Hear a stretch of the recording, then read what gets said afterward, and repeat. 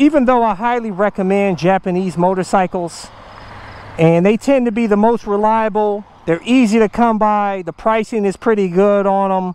You know, Japanese bikes you can't go wrong with. That's why, you know, I've always had Japanese bikes. I did have a few European bikes, but I find that Japanese bikes are a lot more reliable, parts are a lot cheaper, and you know, I'd rather be riding than fixing.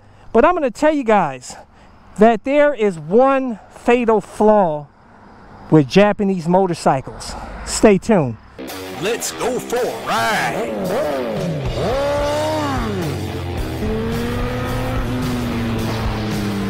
You are watching Psycho Cruises all on one motorcycle channel. Subscribe today. By the way, for those of you guys that don't know, I did a full build series on this awesome 2019 YZ450FX that I turned into a custom supermoto. I have a link to my build series in the description and comment section of this video. I'm going to tell you guys, you know, regardless of the bike you ride, you have to wear the gear out here to stay safe out here on the streets. And I have some awesome gear if you want to get it, like my favorite ultra lightweight carbon fiber helmet that comes with an automatic tint shield, my motovlog camera, airbag vest to help keep you safe, shorty gloves. All my gear, I include links in the description and comment section of this video. That brat, baby. Yeah, on that 450. Plus some wheelies on it. All day, baby. Having a good old time out here on my supermoto life.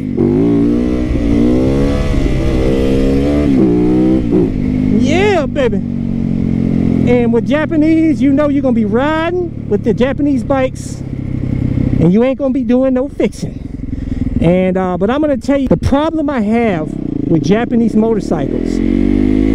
Now some of you guys are gonna say, Psycho Cruiser, that's not fair, you're wrong for saying this. But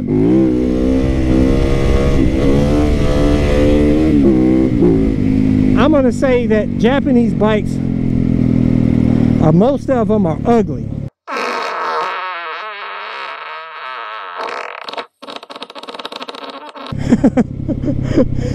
The fatal flaw is that Japanese makes ugly motorcycles for the most part, man.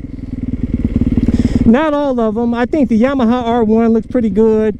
I think the best looking Japanese bike ever, I think a lot of you guys will agree, is the older, the previous generation R6. That was a beautiful bike. It was, even though it was a top-end bike and not something you probably want to be riding out here. I mean, because it's a straight up track bike. My cousin has won some professional races on the R6, and amazing bike. Yeah, baby. The Yamaha MT-10 is, I think, probably the ugliest bike that Yamaha makes.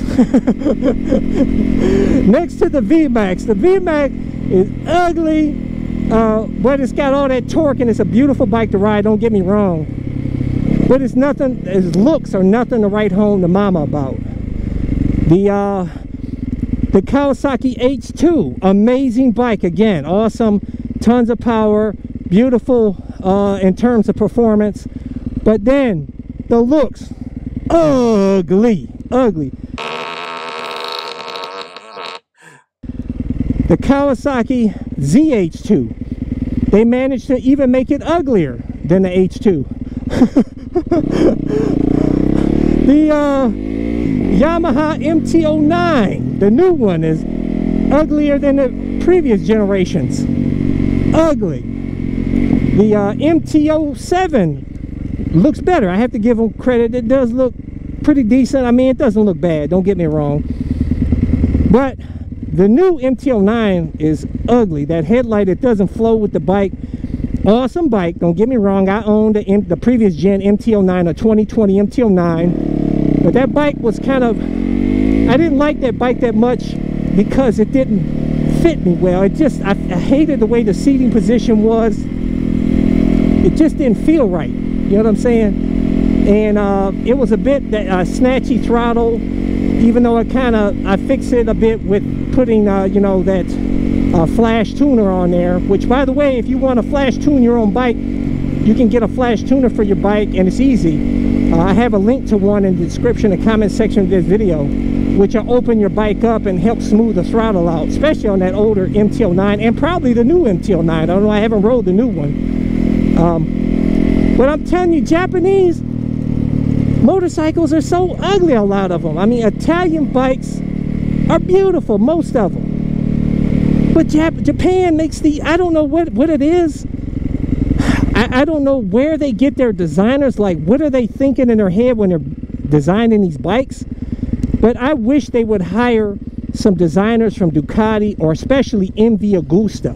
Could you imagine if Japan made bikes that look like MV Agusta bikes?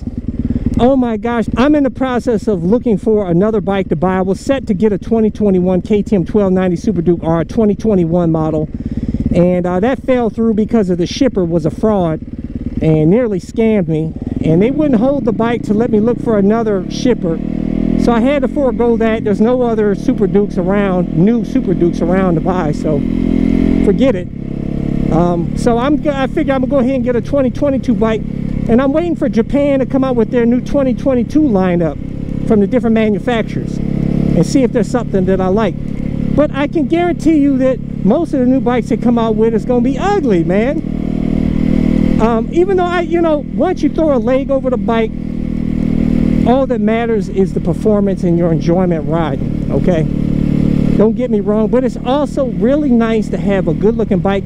And don't get me wrong, Honda, and especially Honda, used to make some pretty good looking bikes. I thought my former 2012 CBR 1000 R was a pretty good looking bike, even though some of you guys call that ugly, but you know, looks are subjective. I was always a CBR fan back in the day, but the new 2021 CBR 1000 R, I don't like the looks, and the Triple R, I don't like the looks of it, man.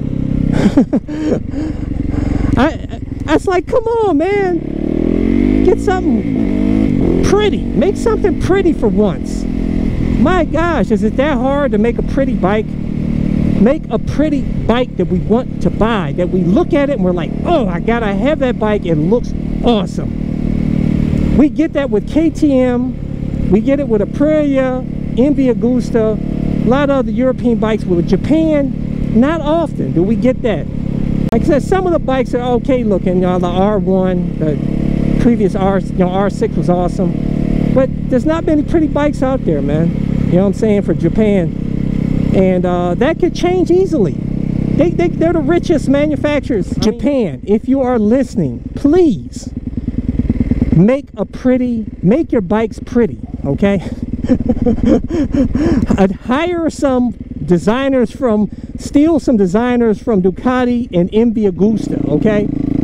And design us some beautiful bikes, okay?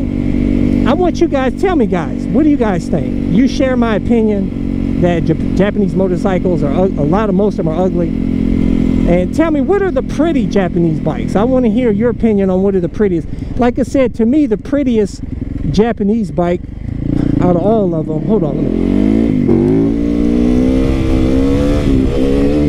yeah, baby, is the previous gen R6. Beautiful bike.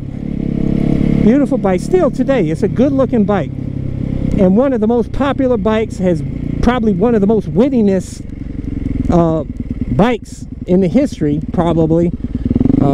Amazing bike, man. Let me bust a wheelie up the hill.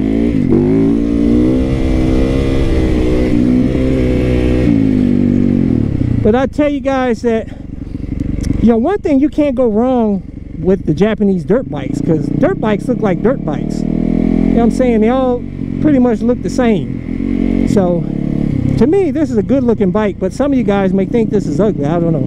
Like I said, beauty is in the eye of the beholder. It doesn't matter what Cycle Cruiser thinks, because it matters what you're buying it, and that's all that matters. I've seen you guys are super happy on some of the ugliest bikes out there.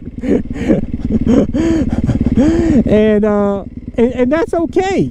You know what I'm saying? It don't matter, like I said, it don't matter what Cycle Cruiser thinks, man. But I tell you guys, you know, whatever you do, make sure you hit thumbs up. It really helps my channel when you hit thumbs up. Hit that subscribe button, and also share this video. and I'd like to get other people's opinion, man. That's why I do these videos to help incite community discussion. I love talking with you guys and getting your opinions on stuff, man. Also, check out my other channel, Bug Out Moto. So until next time, I'll catch you guys later. Deuces. Thumbs up. Check out my playlist for new riders and popular videos. Don't forget to comment and subscribe, and check out my other channel, Bug Out Moto, where I customize a van for my motorcycle so I can live in my van with my motorcycle and travel across the country anywhere. Subscribe to my YouTube channel, Bug Out Moto.